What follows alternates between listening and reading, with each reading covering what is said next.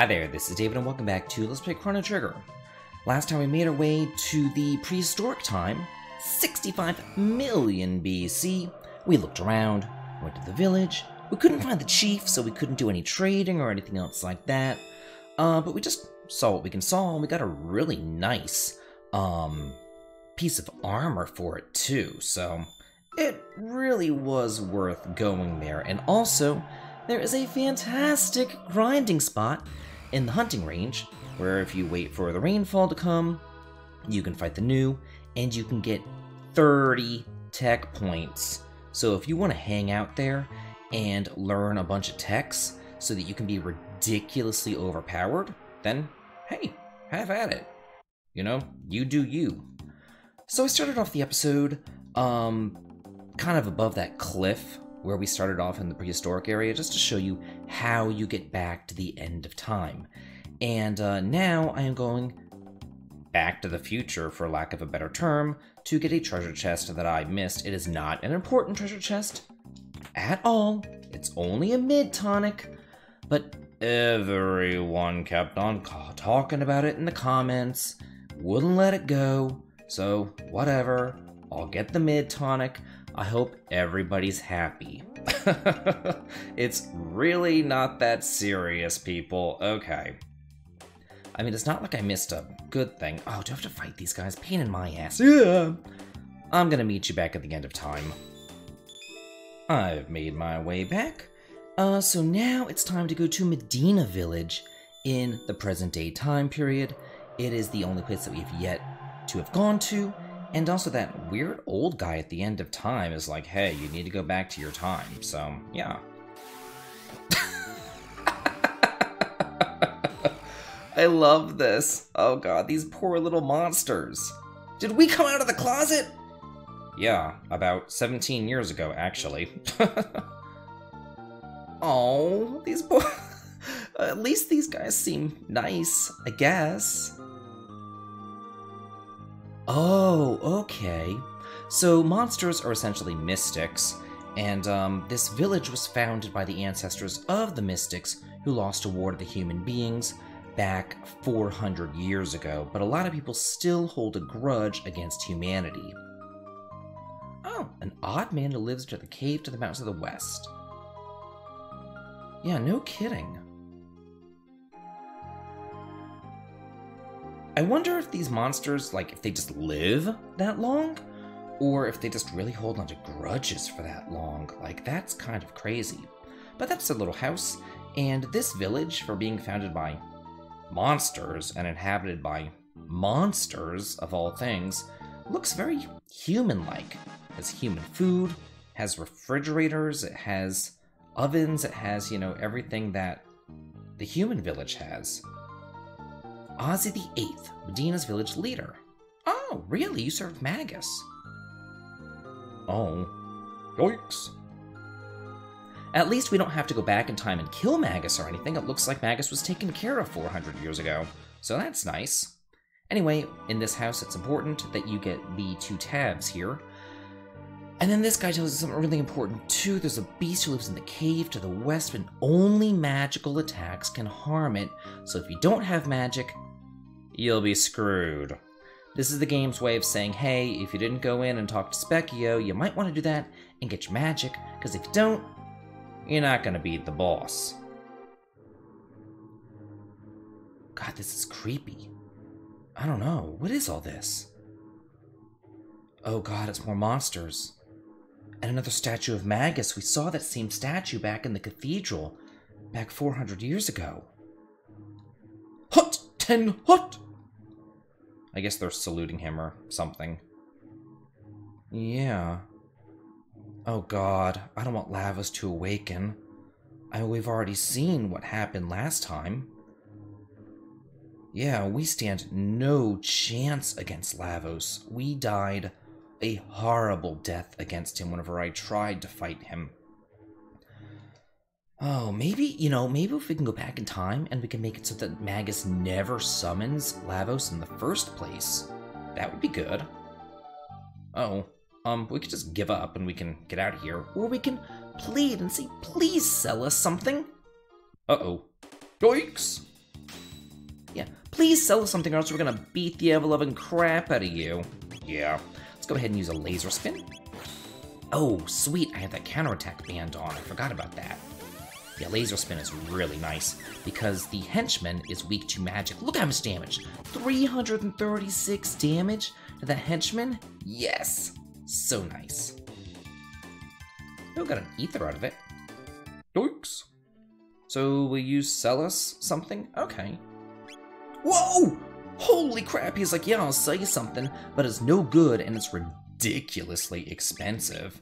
Like, look at this. Normally tonics only cost 10 gold, it costs 540 gold? Yeah, he just kind of tries to screw you here, but actually some of this stuff is kind of nice. Look at those increases, but there's no way that you can afford it, so, yeah. God, nobody here likes us. We didn't do anything to these people. Man. Will you let us stay at the inn? Uh-oh. Please! Yoinks! Yeah, we should have just given up. Let's go for the henchman. And then the Diablos I should be able to just deal with a laser spin, hopefully. Laser spin is so nice. It is your only way of dealing multi-target damage to all of these guys. And it's relatively cheap. I mean, it only costs 3 MP. And it's just fast. It's wonderful. I love me some laser spin. Shriek! 200 gold? Hell no! Oh man. You know what? I wonder if I go back into the... Yeah, these guys just respawn. What do they guys have to say? Oh. Uh-oh. Hecarim.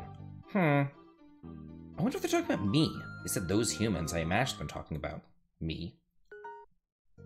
So, forest ruins. Get a mid-ether. Awesome. What in the world is this thing? Huh.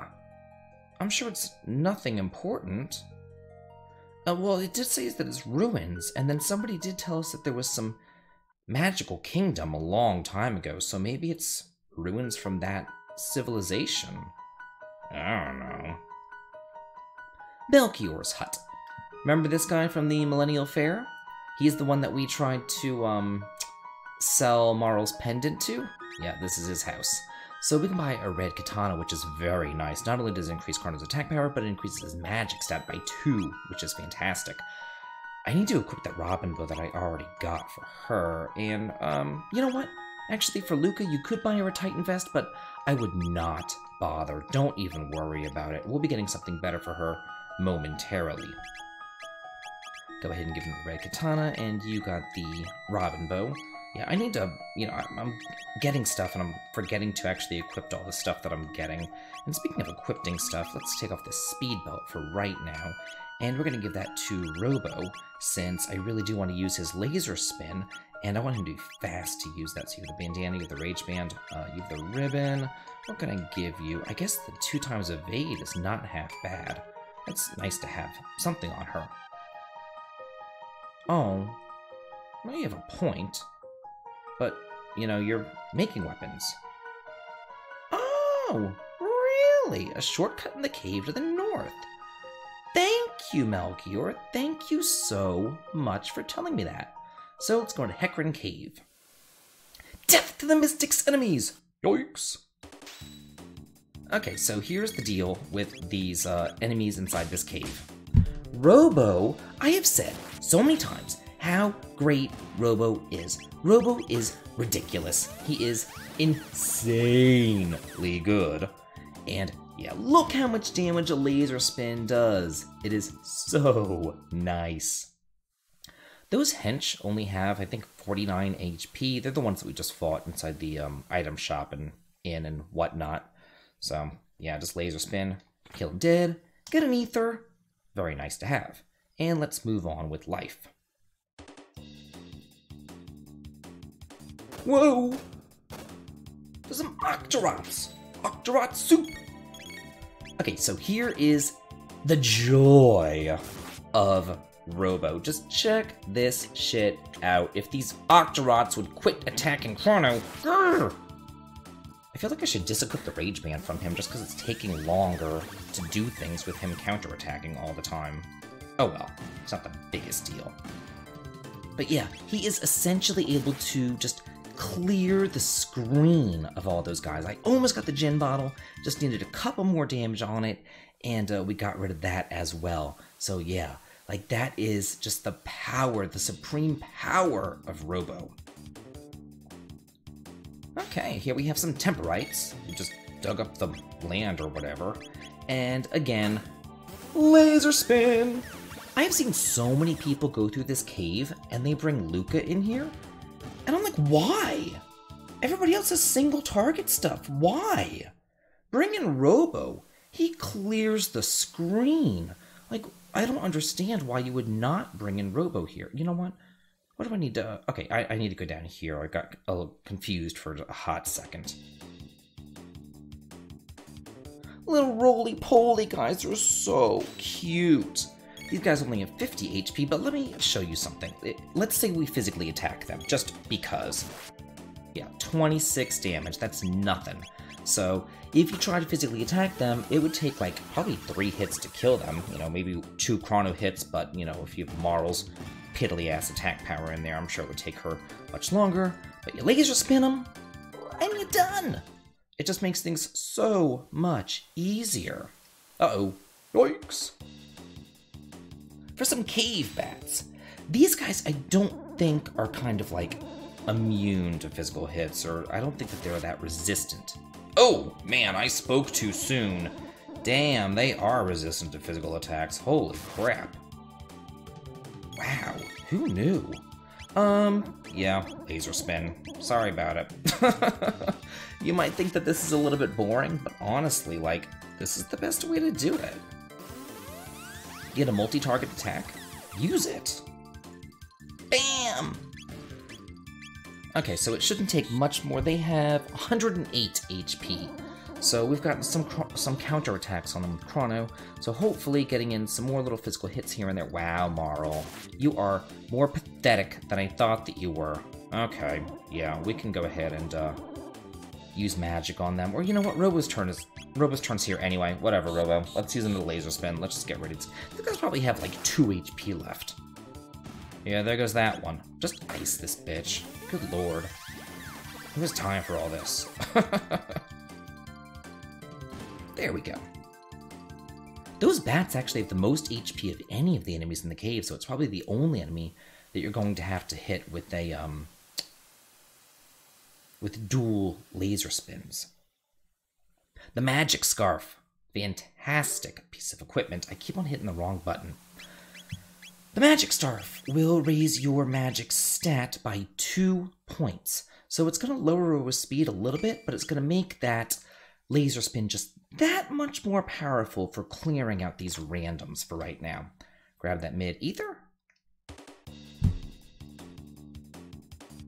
Yoinks, 4 of these guys. But yeah, 1 laser spin does him in.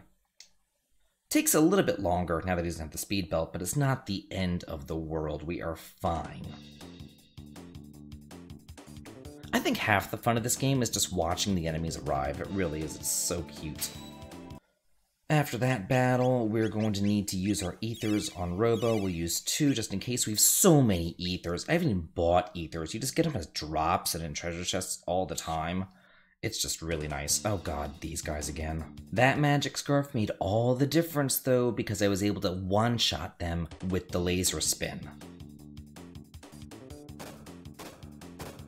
Okay, here we have another one of those black treasure chests, and I remember as a kid getting hopelessly lost in here, not knowing where to go, what to do, because there is a very hidden secret passage right there that you have to take. Yeah, it's kind of a bastard move on the developer's part, but whatever. Okay, so here, let's go ahead and use our save point. I want to use a shelter. There we go. The speed tab, let's go ahead and use that on Robo as well. And where is the, let's organize this. Okay, the magic tab, let's go ahead and put that on Robo as well. However, I do want to change my party around just a tad bit. Let's see, we got this magic scarf. We're going to give that to Luca so that she has some really nice magic going on. Let's see, we have the rage band on you. let's give you, Marl, give you the speed belt, and we'll give you the bandana. And then let's go ahead and change my party around, take Robo out right now, and bring Luca in. Okay, with that, I think I am ready to roll. Whoa! Death to the Mystic's enemies against Hecarim himself! The namesake of the cave. But if you recall, we've kind of already fought this guy. And we have a new dual tech between Marl and Chrono, the Ice Sword. Let's go ahead and show that one off. We learned that whenever Chrono learns his, I think it's his spin cut tech. So I learned that in cave 203. Not half bad. But Hecarim can only be damaged by magic. Whoa, 181 from a fire spell by Luca? Yeah, that's the power of that magic scarf.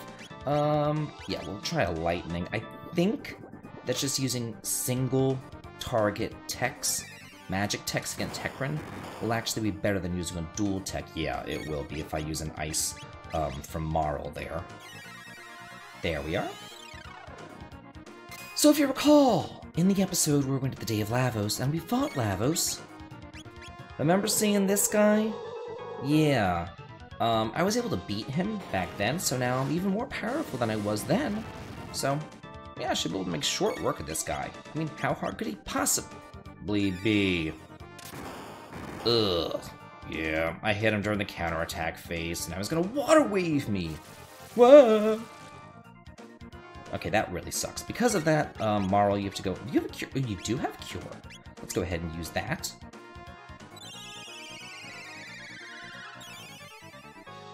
Yeah, that's really nice. And honestly... Oh, wait, I forgot about the counterattack. Damn it! Urgh!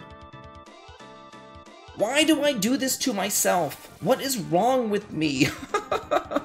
Good lord, I'm gonna kill myself because I'm stupid. Okay, where are we at? Yeah, Luca, you heal her. She's my main damage dealer right now anyway. Let's wait for it. There we go. There's that counterattack break that I want. Let's go ahead and have a cure on Marl, and then we can have you join in with lightning fun, Chrono. Normally, like, I'm not this, like, spastic whenever I'm playing by myself, but whenever I'm recording, like, I don't know, I just kind of get ahead of myself, you know? Probably just human nature, you know? I'm like, oh yeah, I'm so good, I've played this game a million times, and I'm like, oh, wait, watch, here I go. Watch me screw up. Oh well.